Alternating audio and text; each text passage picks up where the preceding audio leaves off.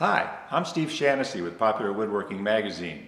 I thought I'd take a couple of minutes and share with you an idea and a method I've used for drilling accurate and repeatable holes using the drill press and a series of stop blocks. You might think of this as an example when you want to drill dowel holes at the ends of legs and perhaps a stretcher somewhere lower than that. There are many applications. So let's take a look at how this is set up and how it works. So I've determined I want to drill 3 holes on this part. One at 1 1/8 from the top, then another one at 2 3/8 from the top, then a third one down here at 9 1/2 inches from the top. And I'm going to do that on a couple of parts here. So how do we do that? Well, I first set a stop block to my fence clamped in place. And with that stop block, you'll see that I can drill this hole at the 9 1/2 inch location. Now, by inserting a 7 1/4 inch spacer, that moves my part to this location for the 2 3/8 inch hole. And then by simply inserting another short block in that place, I'll finish my third hole at 1 1/8 inch. Now, look at how these are made.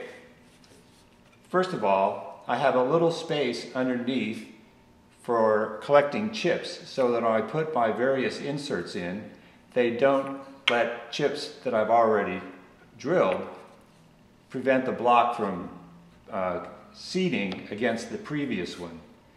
The second thing I've done is I've relieved this contact face so that there's just a little bit of square at the bottom of each one. And that also lets you know and see more clearly that your block is seating against the one next to it. So let's try this and see how it goes.